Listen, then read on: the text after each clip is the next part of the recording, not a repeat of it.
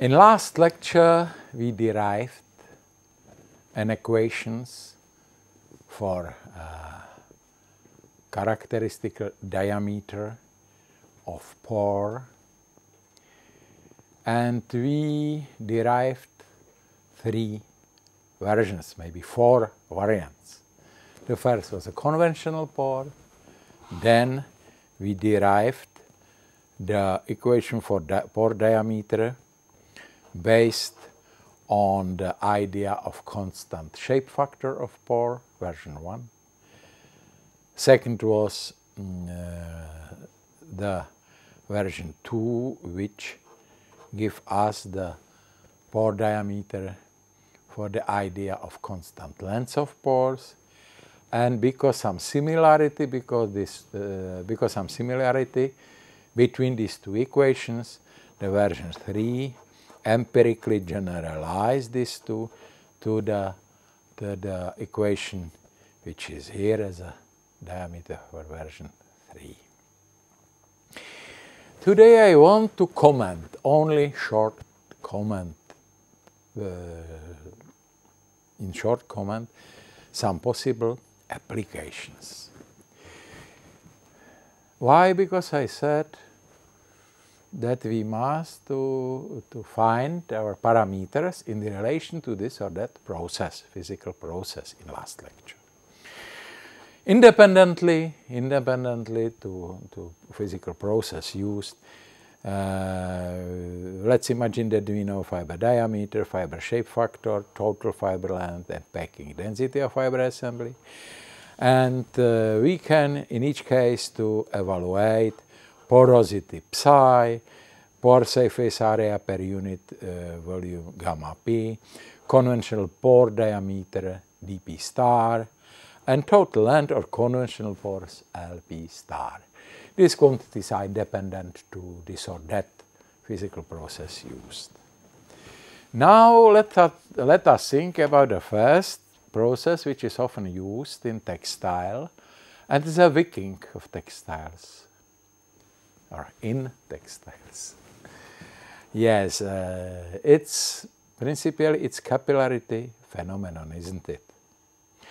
Similar picture you know from physics.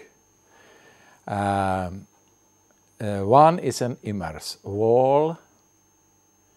Second, white, it is air. And third, some Bluetooth, it is a fluid, for example, let's imagine water. You know that exist the surface tensions at the surrounding place of contact, pore circumference pp. It's a part of this is the part of whole some capillary tube or pore. Sigma 1,2, it is a surface tension on the border wall air. Sigma 2,3, it's air fluid, yeah? And sigma 3,1, it is fluid wall surface tension. Using the equilibrium of forces in a vertical direction here, we can write that sigma 1,2 minus sigma 3,1 is equal to sigma 2,3 times cosinus this angle, and this angle is a characteristical constant for given media. This all you know from physics.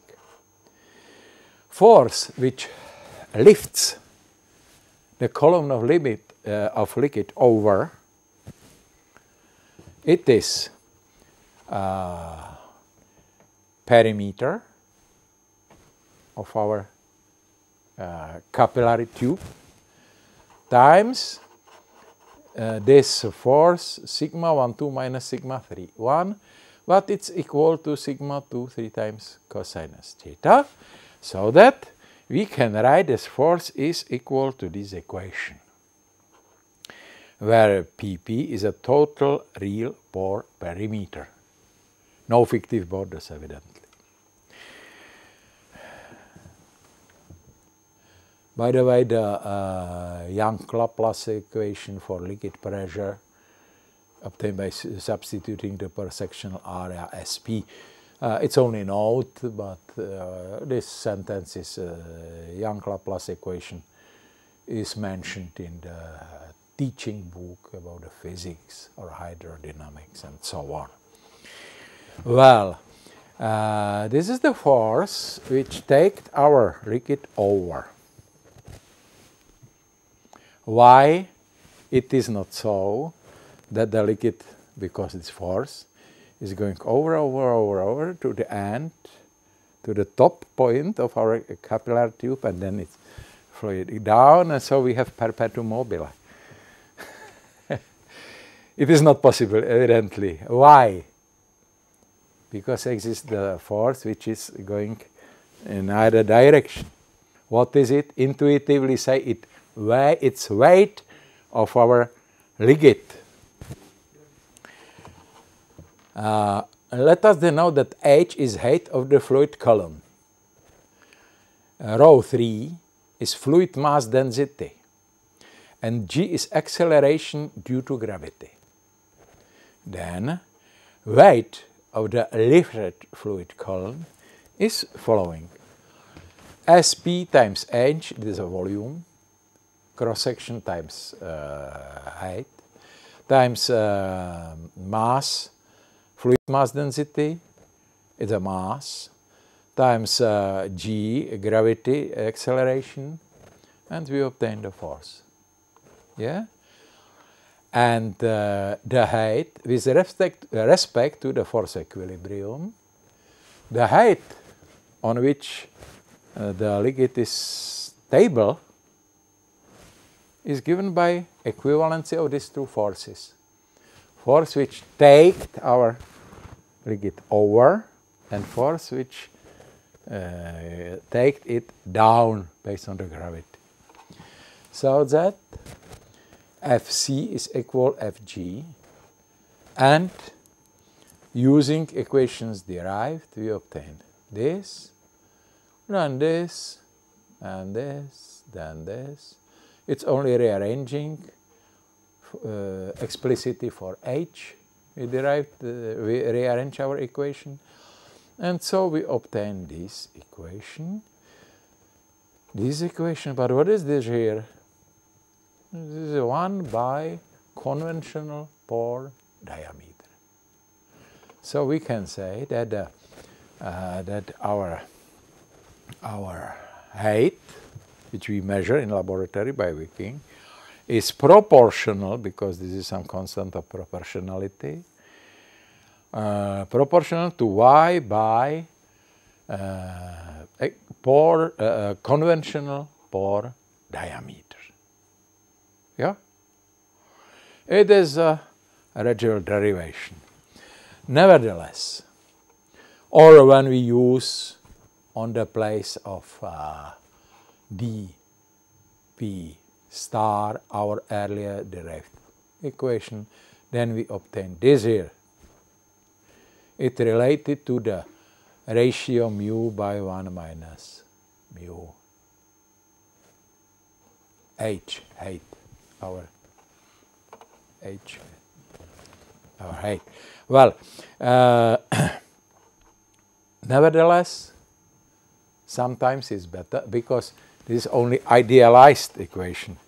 We don't think about the shape of pore and so on and so on. Therefore, maybe better is when on the place of a conventional pore, we will use our equation for pore according variant 3, which is which of? This one, this here. Yeah? Because it can be more precise, so that we obtain for this h such equation, where this is a material parameter, but mu by 1 minus mu is power to a. needn't be just equal 1, it can be some other quantity. So this is in short, the idea how to study the wicking process in a textile fibrous assemblies. Of course, if some special influences don't play role. When you will study, for example, woven fabrics, then you must think about the special character of this structure, about between yarns and inside yarns, and so on and so on. Yeah, but principally this is the way how to go to the problem with wicking. The second often used process, which I want to introduce here, is a flow through a porous fiber assembly. Different filters are similar. Flow through the porous material.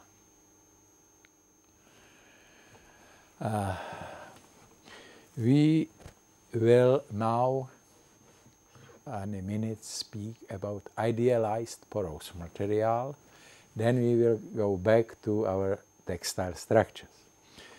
Let's imagine an idealized porous material like this here. Some compact red material, inside of which is a set of thin tubes. It is also porous material. A little harder than our fibrous material, but it is also porous material. One tube is shown here. Length is H, starting pressure is P1, the final pressure here is P2, evidently P2 is smaller than 1. Total area here is G, and the diameter of one thin tube is dP, like diameter of pore. Well, P1 starting fluid pressure, P2 final fluid pressure, delta P, P1 minus P2 is pressure drop. In physics is derived some physical law which is known as a Hagen-Poiseuille law.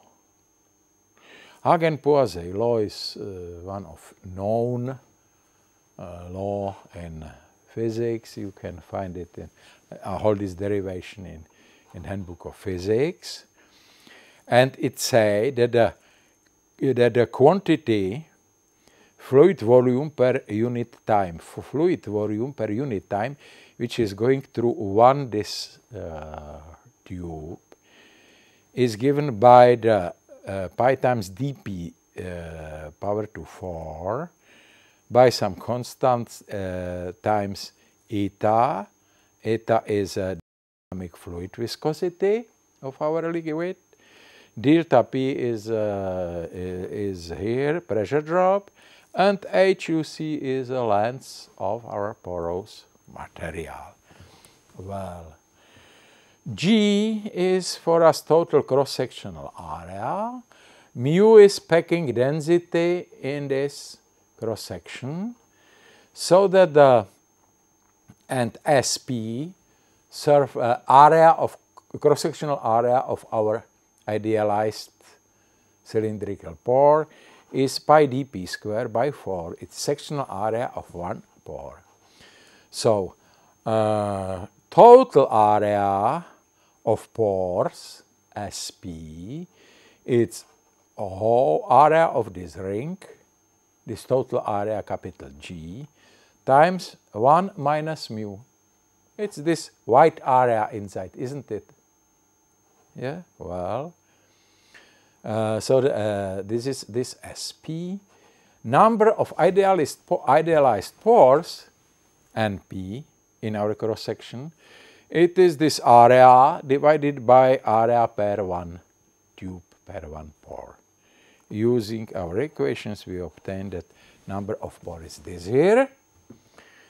And volume of fluid flow per unit time Q, it's this volume per one tube times number of these tubes, these pores. Using equations, we obtain this, and after rearranging, we obtain this here. Using the equivalent pore diameter dp, according to the version 1, and the surface area per unit volume of fiber, gamma is 4 times 1 plus q by d, both we derived earlier. We can rearrange dp, because to this ratio we use this here, so that we obtain also this structure, this formula, this, and so the dp is our only rearranging, nothing new. dp is also possible to explain using this formula, and using this, in this here, we obtain this, and after rearranging, finally this here. But this formula is practically, it's identical. It's identical with so-called Karman-Kozeny equation. Karman-Kozeny equation is a very known equation in hydrodynamics for flow through porous material. It's, for example, used in textile for measurement of cotton fiber fineness, micronaire. For a micronaire, in micronaire instrument, works based on this Karman-Kozeny equation. By the way, Kozeny is Czech name. If he was Czech, I don't know, but Kozeny means in the English leathery, from leather. Its name. These two authors, Karman-Kozeny, are very known. Well, so this is the equation which can say how is the fluid through the porous material. But we used pore according variant number 1. Maybe better is when we use the variant number 3, which is more general, have two parameters, k and a, yeah, which is more general, and then after rearranging using equations which are known for us, we obtain such expression. In opposite to this, here is not 3 and 2, here is a plus 1 and 2a plus 1. Yeah? If a is 1, then it is adequate to Karman-Kozeny traditional formula. But a can be also 1/2 or another value. What is the best? We must study our structure in laboratory by flow of some liquid, which is important for us. Yeah? Well, third example which I want to introduce in short is aerosol filtration. Let's imagine an ideal structure which was mentioned in lesson 1, so-called hexagonal structure of parallel fibers, where the cylindrical fibers are lying in such position like the rings are here. Let's imagine that you have your red pen and you create these red lines so that to obtain the pores. Then you obtain the pores having such shape, and through this, the filtration through this, like the cigarette filter, through this structure, is going to such pores. In this case, we can use the variant 2, because the length of pores is the same.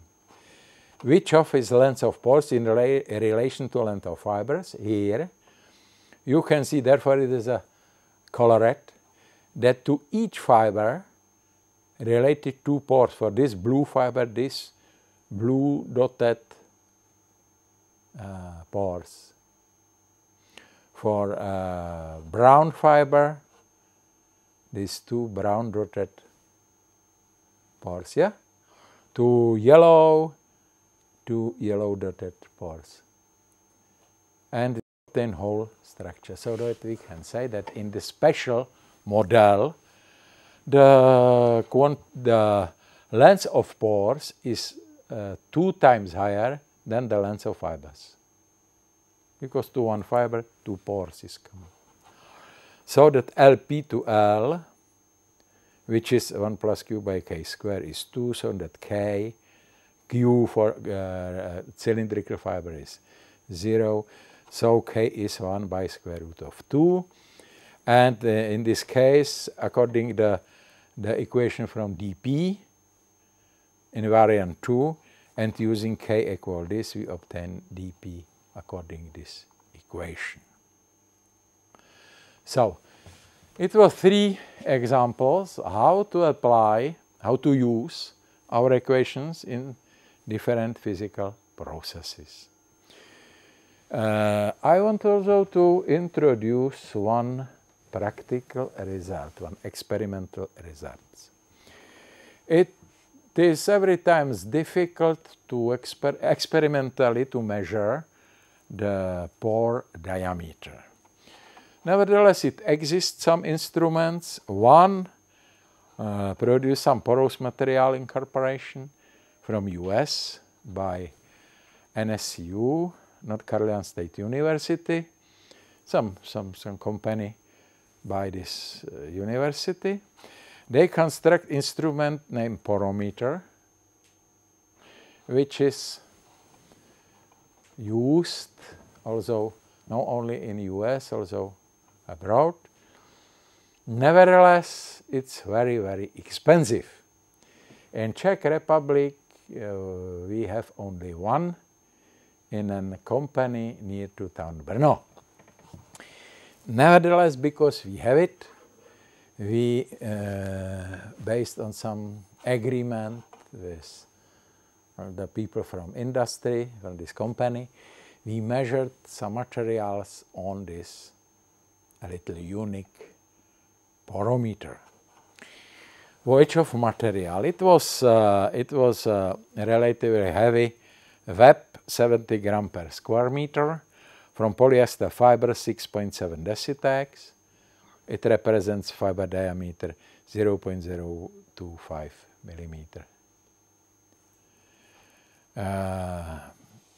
The measurement is realized between 2 plates having distance, constant distance 7 millimeter. So the distance is 7 millimeter. And we gave between this couple of plates 1 layer, 2 layers or 3 layers of our web. Therefore, we knew the packing density. The starting packing density was 0.007. 2 is 2 times 0.014. And this is 3 times 0.022 packing density. This experiment was organized for non-woven application, for non-woven textiles.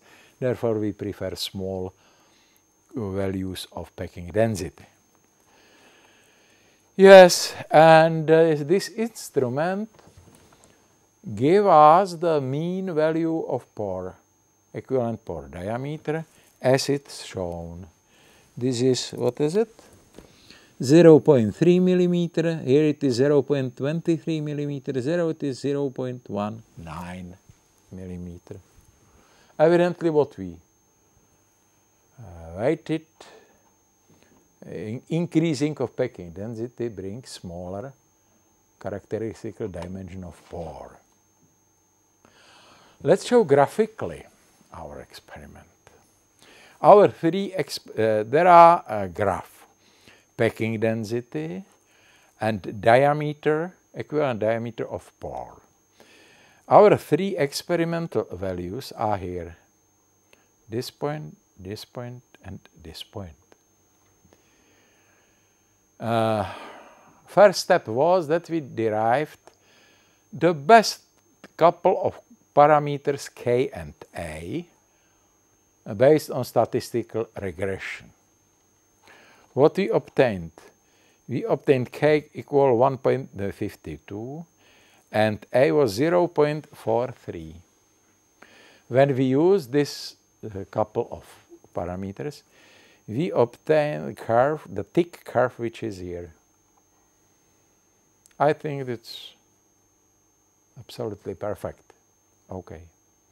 But it was interesting that the value a was not too far from 0.5. We derived empirically, based on statistical regression, 0.43. Small difference to 0.5. Therefore, we said, okay, let's construct some function, the relation between pore diameter and packing density, based on our idea number 2, version 2, constant length of pores. And we said, yes, a is 0.5 square root. And how is the best k? Best k is now 1.12. And we obtained a dotted line. When you see, the dotted line is also very near, very near to our experimental values. What we can say? It means that the physical process which used the instrument is porometer, based on the, it is a flow through some layer, and it needs something like same length of pores. Yeah? The length of pores is constant. It is also because 0.5. Yeah? Our theoretical example for a hexagonal structure is very far from our results, so that this is not relevant for these results.